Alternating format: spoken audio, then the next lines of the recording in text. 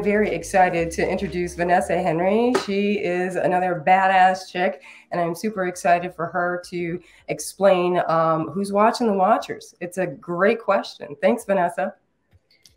Thank you so much. And thank you for having me. Thank you for organizing this conference, which and by the way, I feel I got the disclaimer because I'm a lawyer. So I feel like I prompted Eddie to do the disclaimer just before.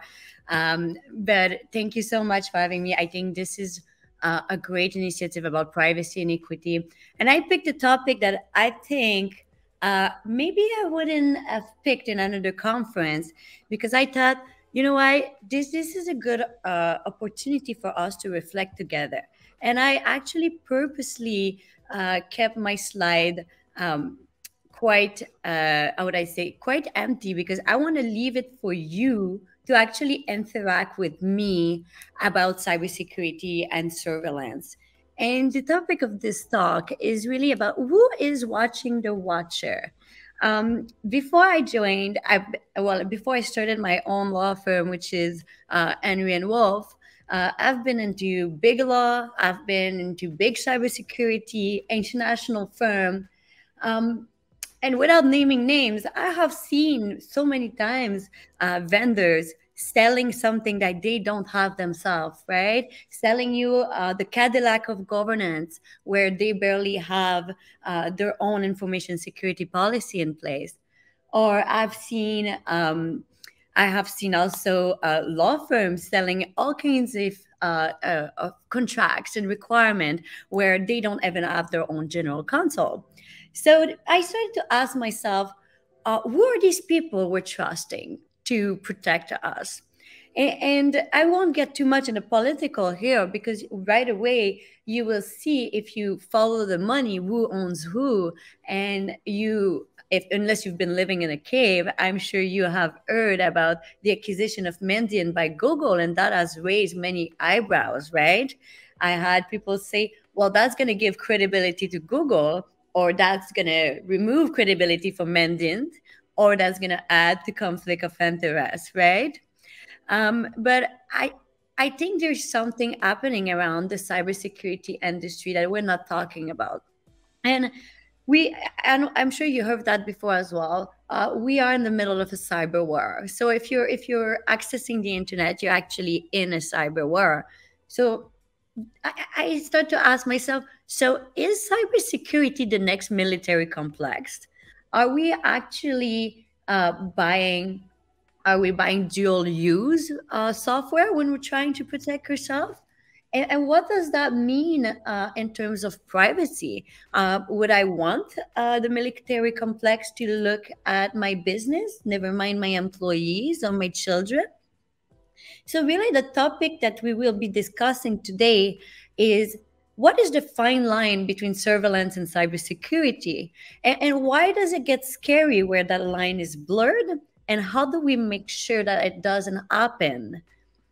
And the first topic I want to tackle on, and I will keep that relatively short because I do hope to have some feedback about this to answer some question. And I do hope that it will make you think. This is not a presentation where I will answer the question for you. Of course not. I'm a lawyer. I'm going to tell you it just depends, right? But this is really a presentation where I would like us to reflect as a society. How do we make sure that our desire to protect our data doesn't turn into a double-edged sword where we are building surveillance tools that can be exploited not only by government entities, but also by the very hackers that we're trying to leave out of our system. So the first thing is really about predictive cybersecurity. I've been working with AI for a very long time, and I thought that this was the first red flag for me when it came to me and somebody said, I'm going to be able to predict cybersecurity. So my first question was, what are these data requirements? How are you going to be able to predict cybersecurity if not by taking a lot of behavior data? And behavior data that you're going to collect through logs, but through what else? Through what I type on my computer, through the time at which I log in, maybe to the type of files I access, how much time I need to do this. So think about it. So if I want to know, is this Vanessa writing that contract? And Vanessa usually writes a contract in 2 hours. But I had a bad day and I've been crying all day and it hasn't been good. So I take 4 hours. Does that make me a cyber criminal anymore? And does that mean that my performance data becomes cybersecurity?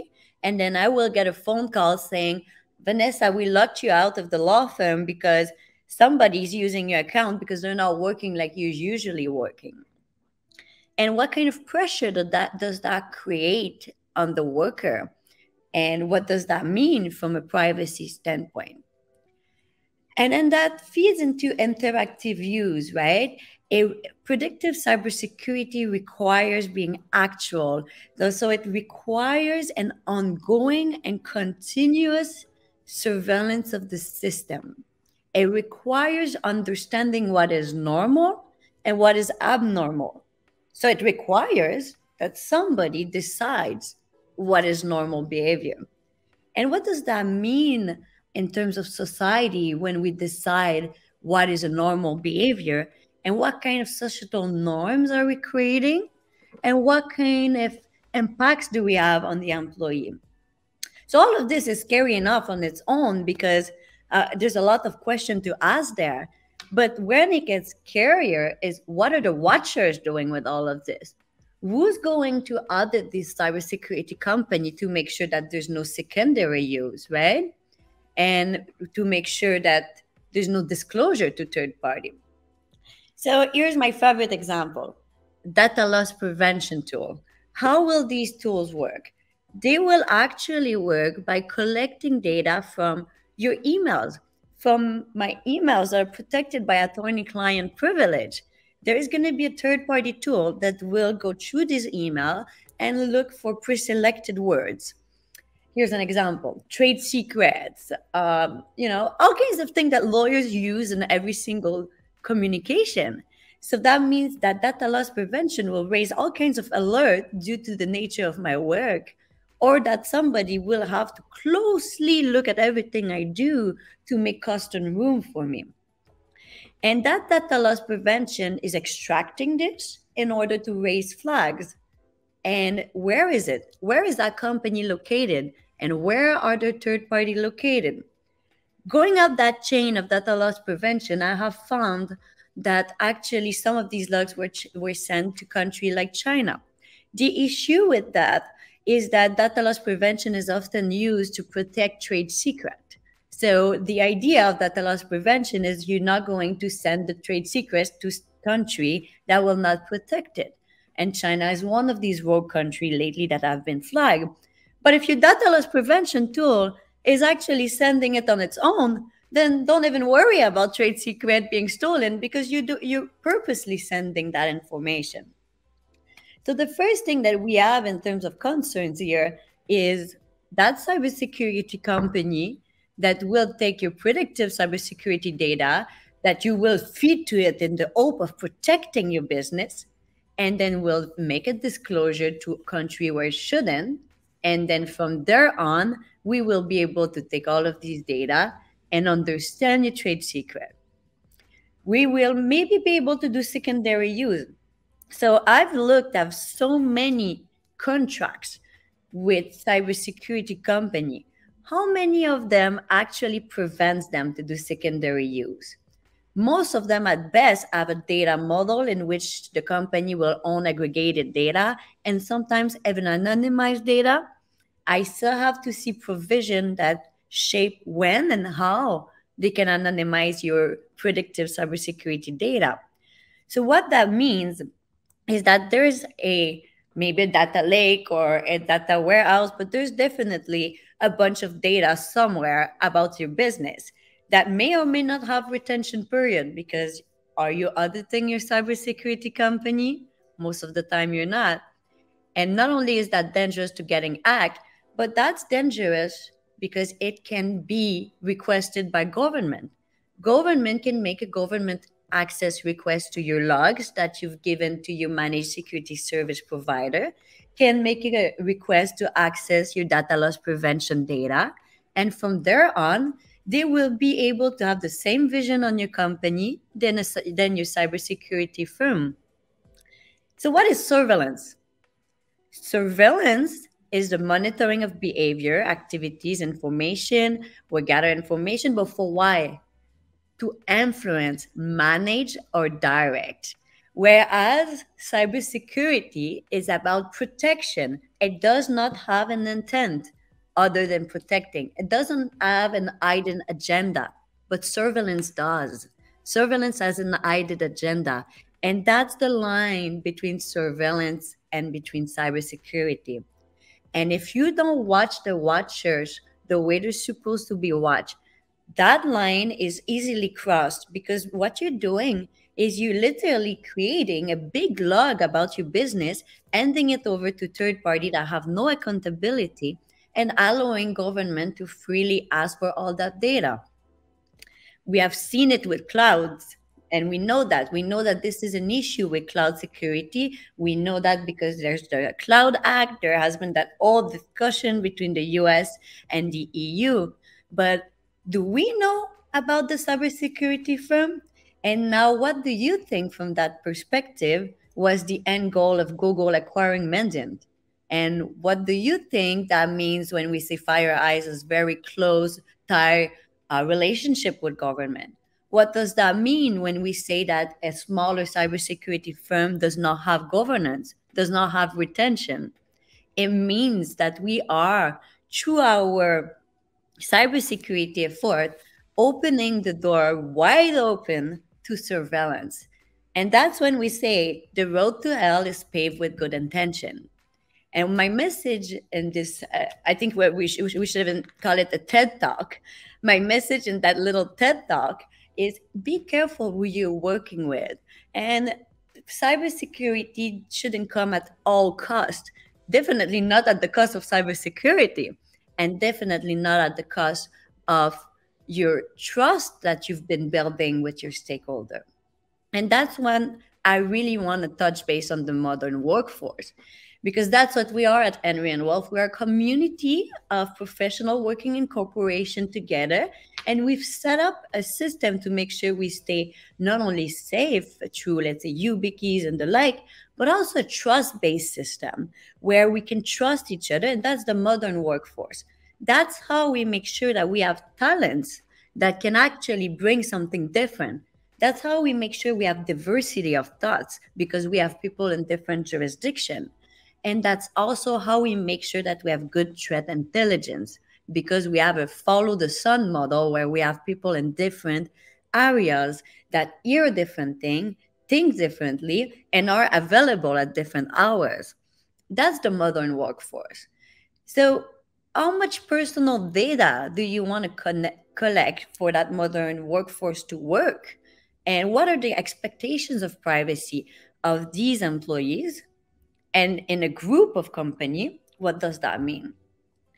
I have audited several group of companies, and they all share something in common, which is a complete misunderstanding of all personal data are shared within the group. So you will have a division that will be better at accounting that will be over there. So they will do the payroll.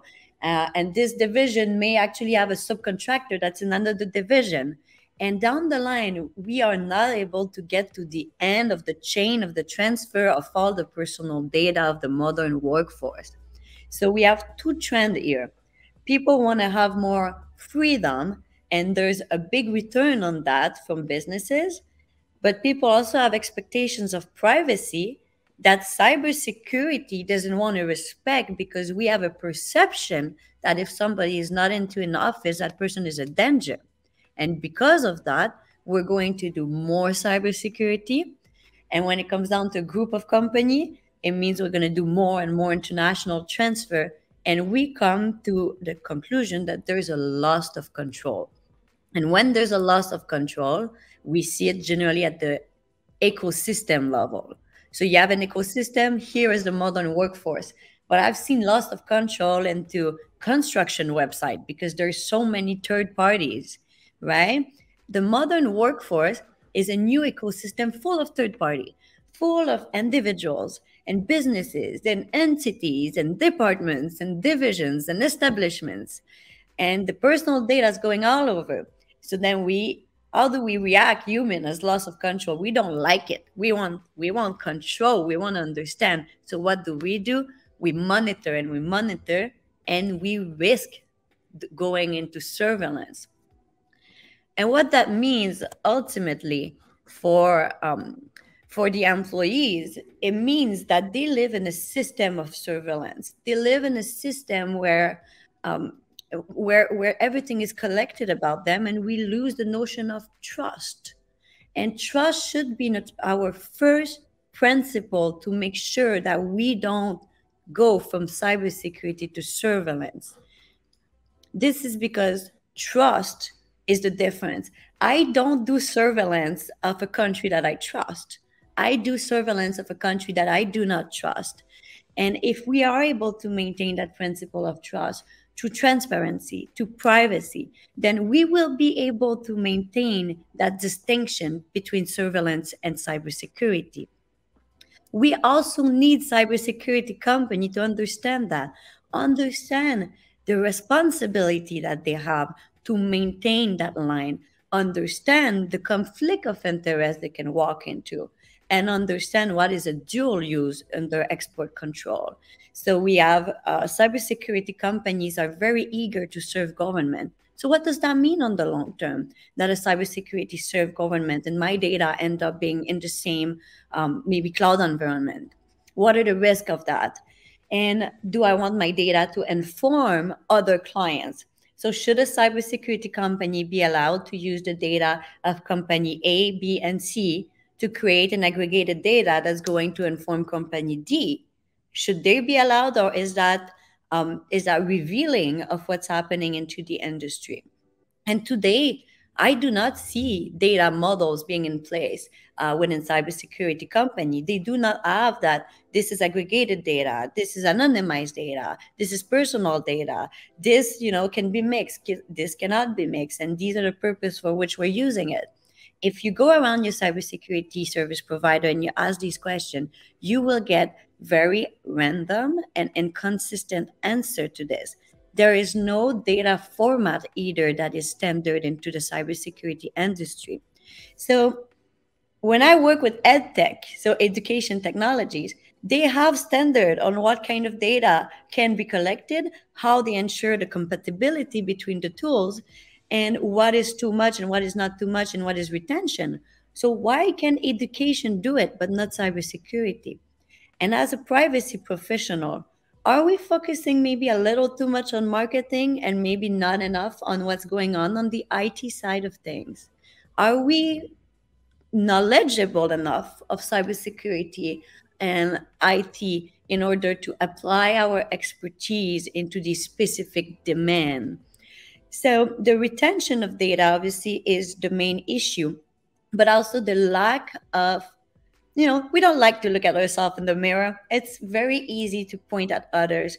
We're very good at telling others what to do, but will we take the time to do ourselves what we need to do first to establish the trust that we need with the stakeholder so that they know that we are protecting them and that we're not actually monitoring them? And I don't see that today in the market. So my little speech was really about how do I make sure that the road to hell is not paved with good intention. And it's really a call for all the privacy professionals out there. Tomorrow, take a little bit of time and just make the list of all the third parties that have access to your data for cybersecurity purposes. Never mind that GDPR says that that's a legitimate interest. Just go further into it. Is that really a legitimate interest? Or does GDPR mean blanket legitimate interest? Or does it mean you still have to check? And what I find in practice is most of us are not checking. We take for granted that security is always a legitimate interest. So today, if you have one key takeaway, if you don't know the list of third parties that are used for cybersecurity, try to know it. And from there on, build your way up. Understand where's that going in the world? Who are these companies? Who do they work with? and what kind of procedure they have in place to avoid conflict of interest and to protect your data from governmental access. So thank you for listening to my TED Talk.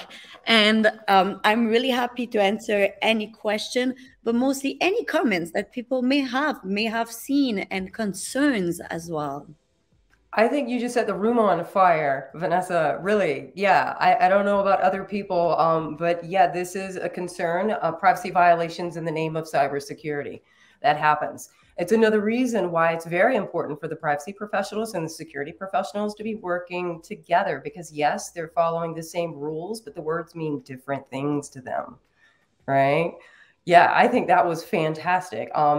Jeff is talking about the Capital One mandate ruling on discovery and how it exposed a lot of information. It was one of the privacy violations by way of cyber. Do you know of this case? I don't know exactly the details of it because it's a US case. So Eddie, feel free to kind of jump in. But there's that whole discussion also around the forensic data that are being obtained by these companies. And sorry for all the lawyers, but I think there's only you and me, Eddie. But we try very hard to protect this by attorney-client privilege, any data that we are receiving for forensic, and because we have the duty to protect our clients. But in reality, that data maybe would have been useful for other things. And maybe we are hiding at things that are very important about governmental access, about about what has occurred with all of this security data, about what is there, what is not there. And I funny enough, I mean, everybody raise a hand if they have ever heard of a cybersecurity company having a data breach. Apparently, none of them are having data breach, and no law firm either. Funny, huh? No, I think it sounds like bull. Yeah, that sounds like bull to me. So Jeff, you're on mute right now. But Vanessa, I'm with you. I think we need to point out that lawyers, especially in this situation, need to understand, yes, we have rules of confidentiality. That has nothing to do with privacy. Yeah, it has nothing to do with privacy and cybersecurity. Right? If you haven't done privacy and cybersecurity, there's no way you can satisfy your obligations under the professional rules for confidentiality. That's just where I'm at. And so many lawyers have no idea. It's about time for them to start, having some of these issues. So I predict that there are lots of issues that they have shoved under their rugs. And eventually, once we have more transparency and accountability, we are going to, see these issues come to light. But I'm going to let Jeff talk to you now about what you were talking about. Yeah, go for it. Oh yeah, sorry. The Capital One Mandiant ruling was the Ninth Circuit ruling that the cybersecurity incident report that Mandiant, I think it was maybe FireEye actually did it, but anyway, that report that they did on the data breach at Capital One was discoverable by the plaintiff in a data breach lawsuit. So essentially, it was causing some problems because now the question is when you hire a company to come in and do discovery to figure out what happened in your data breach, if you do that in the wrong way, that information might be discoverable by the plaintiff's lawyers. I think that turned on the question of the report was handed in to the privacy professional that was handling it instead of through general counsel itself. So yeah, so you have to be careful how you do it, right? But it's just sort of chilling on people wanting to actually figure out how their data breach happened, which is a problem. Right? Follow very closely little rules. Like, for example, you have to make sure that you pay your forensic team out of your legal budget, not your IT budget. So there's all kinds of these little rules to put in place. And this goes both ways. On one hand, my report may reveal a lot on my trade secret, my R&D in industries where I do not have access to patents. So that only way I can protect my technologies is to trade secret. And now I have this report going out, especially think about insider trading. And now it's going out and everybody's going to know everything about what I'm trying to build. So now as a lawyer, I'm going to have to push back on them to remove stuff, which is going to impede my capacity to go to court. So there's a reason also for attorney-client privilege is so that there's a full defense. And versely, hiding everything under attorney-client privilege prevents actual action by government to really understand how many breaches are happening right now. Right. That's why we have C26 in Canada on the table. How many of these ransomware are happening, right? Nice. Yeah, that was one of the questions we had, Vanessa. Your thoughts about legislative efforts in Canada, the EU, UK, et cetera, that will require platforms to examine all communications, including privileged and confidential, under the guise of preventing child sexual abuse material. Right, and I think efforts is really the right word there, because none of these is actually going through a very specific law, at least not in Canada. I think the idea of informing, let's say, the Canadian Cybersecurity Center about the number and the type of attack is worthy. There's a reason for that, but they have to think a little bit like information exchange. They have protocols for sharing data. There are ways for making the data available, and there's a way to automate all of this as well. So if they want to do that, they want to have the information, then they have to come up with a protocol that allows to have the information while protecting the company, the trade secret, and making sure that they don't get hacked with the information that I give to them after. Because everybody can get hacked, right? Even the police that that's trying to help you, even your insurer. So we don't have, and the Canadian Cyber Exchange does have a protocol on how to share data. So why do we not have protocol society-wide on how to share data on cybersecurity? And maybe we wouldn't be there today. Absolutely. Well, we have too many dark money interests that are fighting against regulation because it will slow down the data that they need for political campaigns. So that's the stick in the mud today. Record spending going on as we speak right now. So yeah, right. Record spending and no absolute control over cybersecurity. I'm pretty sure over at Truth Social. So well, in Canada, we just spent $55 million on ArriveCan. So we're on. Well, we're on the short listing on spending money on surveillance as well. Yeah, right. Awesome. Well, this was fantastic. I'm going to look one last time to see, make sure I'm not. Oh, the ABA breach in Los Angeles. Jody's bringing up. Yeah, but they don't even count. Those are fake lawyers over there. That's just a lobbying group. Mildred Lilly. Okay. So, right. So if there are any other questions or if you had anything else, I want to thank you for sharing all this with us, Vanessa. I know I'm going to be talking to you soon because we have to keep talking, right? There's so many things that we get into that is just awesome conversations. We can nerd out together, right? Awesome. Anytime. And if anybody feels like they need to vent about this because they feel like it's not acceptable into their business, I'm here. I have LinkedIn. You can write to me and just vent and I'll be happy to answer. Awesome. Thank you, Vanessa.